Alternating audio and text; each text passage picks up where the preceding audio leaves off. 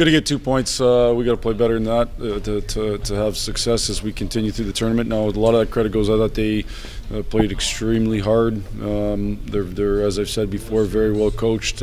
Bob does a real good job. And they made it real hard on us for sure. They made it hard to get to middle ice, but we played hockey that's not conducive to long-term success in terms of turning pucks over, not taking care of it, making other teams earn their chances. So we got to get better in those areas for sure.